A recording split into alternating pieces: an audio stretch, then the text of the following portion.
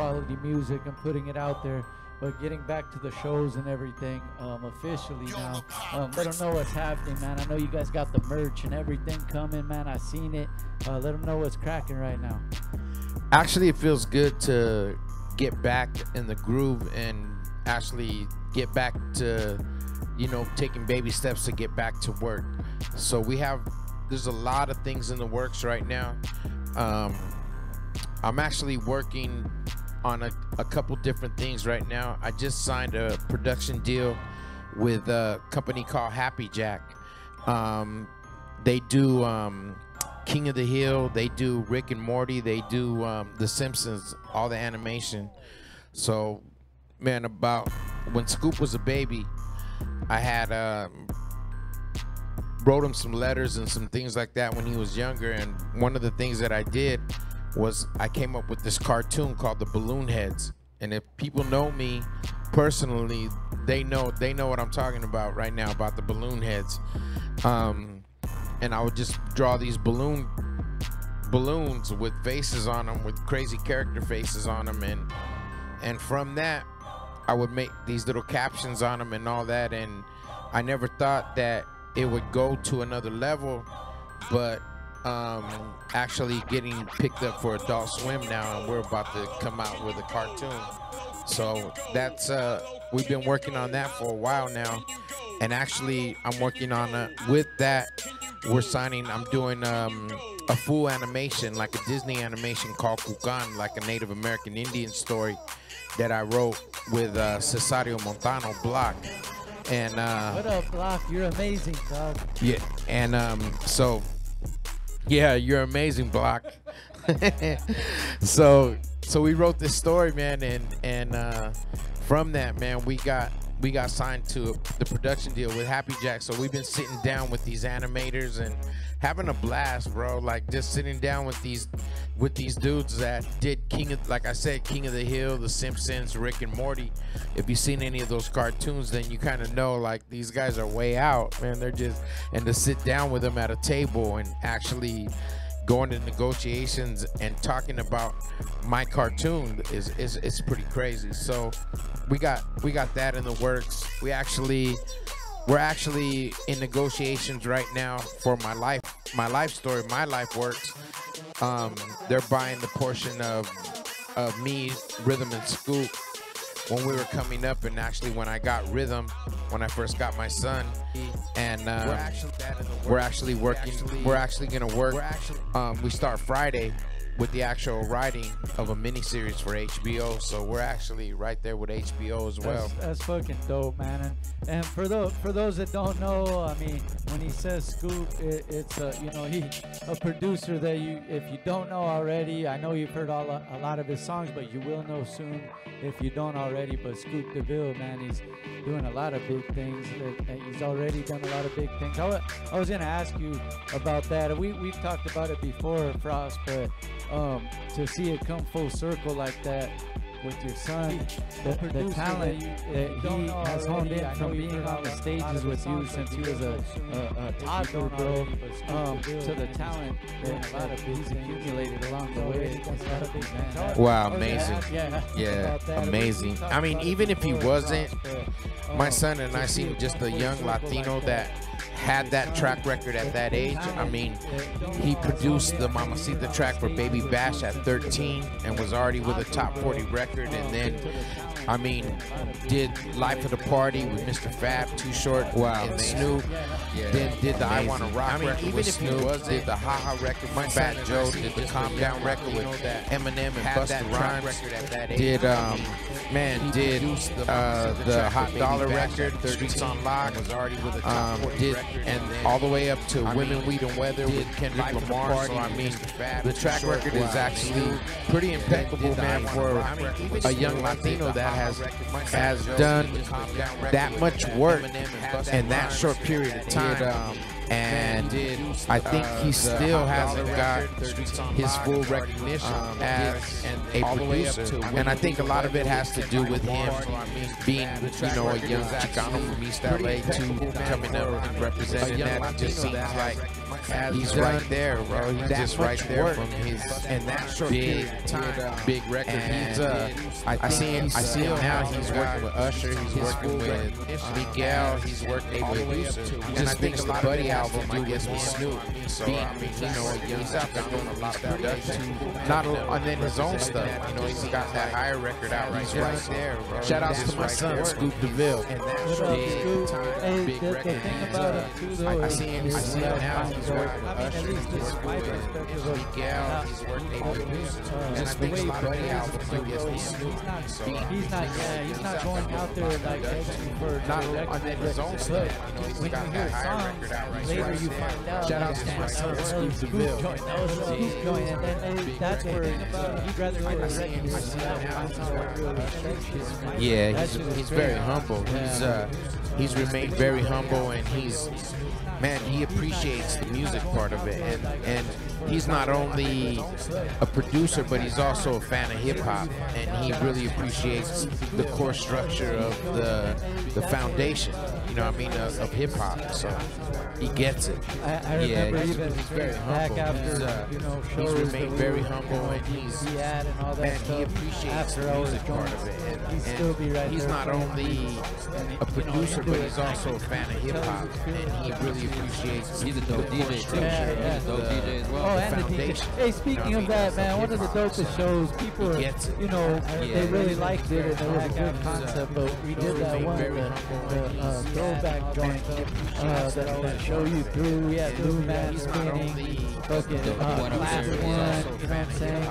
That was a dope event. Everybody, the 90s, everybody came out dressed up. It was pretty dope. Yeah, remember that, man? One of the dopest shows. Yeah, we actually are. Now that we're back, man, now that we're out of the initial part of the open heart surgery, and we're actually getting back on our feet again, man.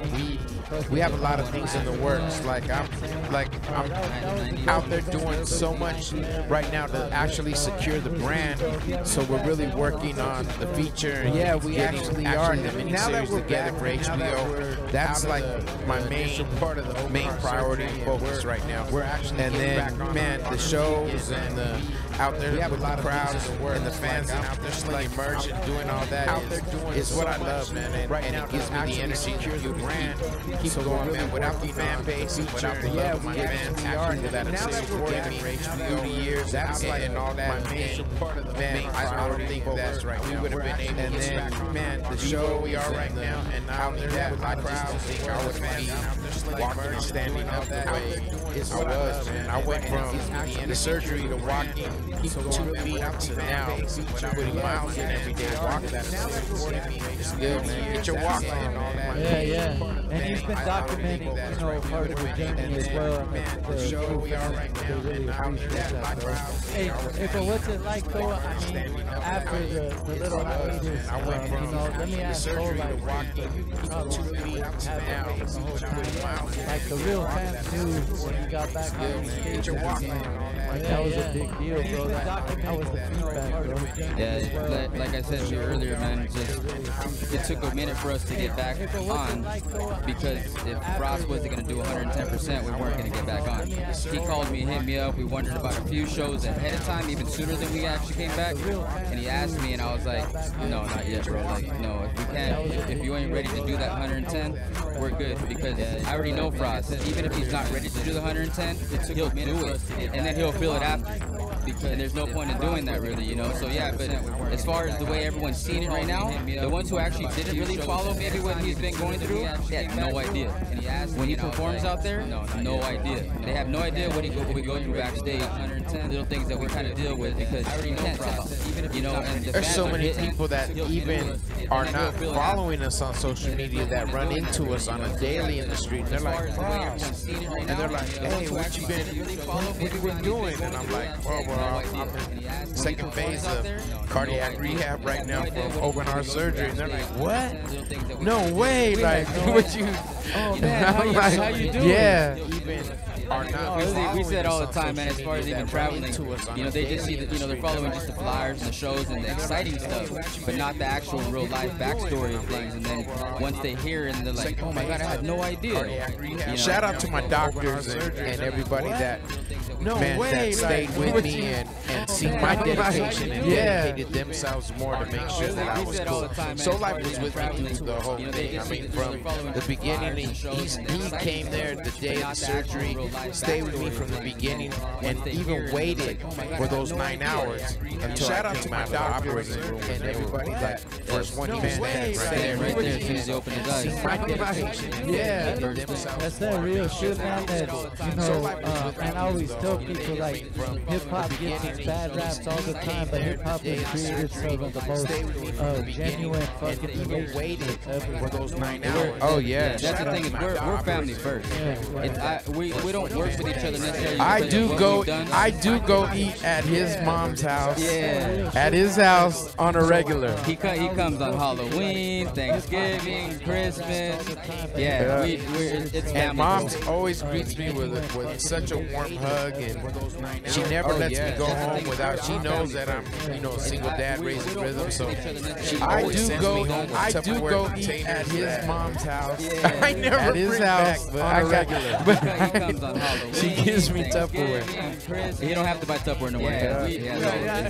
He's already stocked up. It's gonna be the new Frost collection, Tupperware, man. Hey, man, I want to thank you for coming through, though, because you know, like I said, we go back. I do go at his mom's house. I never at his house. I got she gives me Tupperware. Oh, we're in the studio. We're in the studio right now working on 3 albums back to back, man. We just got out of the studio Saturday with Tank, man. We're in there with Big Tank Boss. We're in there at Icon.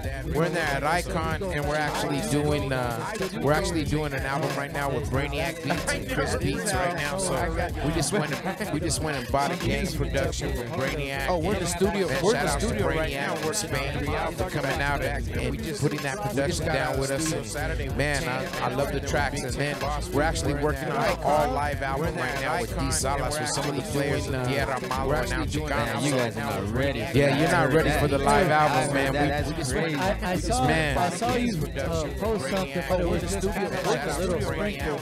Like, all right, this is what's coming. Like, be ready. And I remember thinking to myself, I love the tracks. shit, like, this has been like something.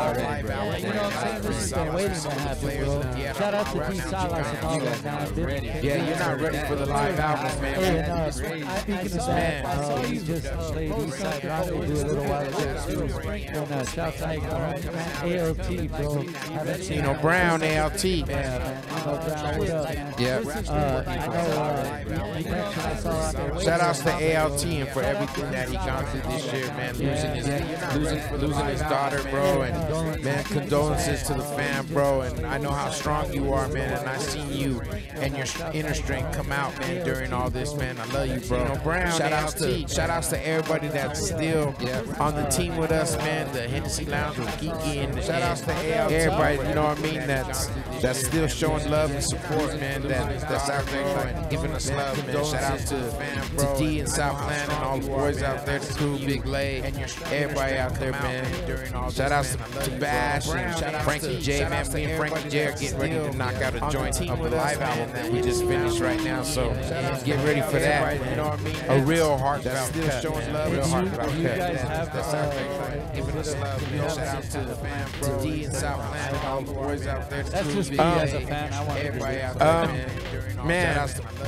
In fact, tomorrow I'll be in the studio, man. And you know what? We're recording right here in Covina at D Salas. So, man, I want to get ready for that. Yeah, I want you to, man, you got to come through, man, and come and hang out with us, man, so you can come and peep it out, man, and check out what we're doing.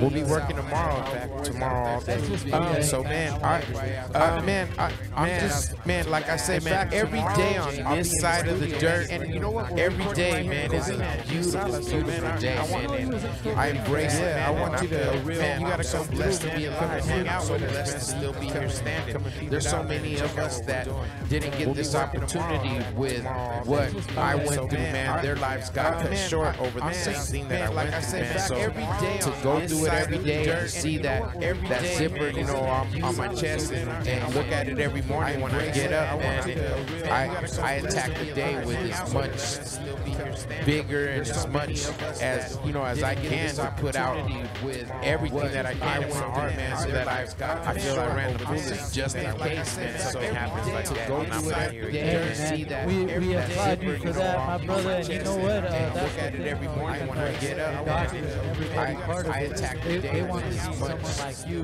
when it vigor and does as much as, you know, as I can to put out everything that I can in my heart, man, so that I feel I ran the fullest just in case, man, something happens like that. And thank God I picked an occupation like hip hop that keeps you young. You know what I mean? This keeps you young, man. And I don't think if I had any other occupation, I don't think I'd be here, man. May 31st, I turned 57 years old, man, and I don't feel it at all, man. So and you know what? Still running laps around thank God that's what it is. The OG Kid Frost right here, DJ Soul Life in the building. We thank you for coming through and sprinkling us. And you know what? We're gonna see how we end the show. We might play another set real quick, but B-side show. I don't feel it at all, man. So. And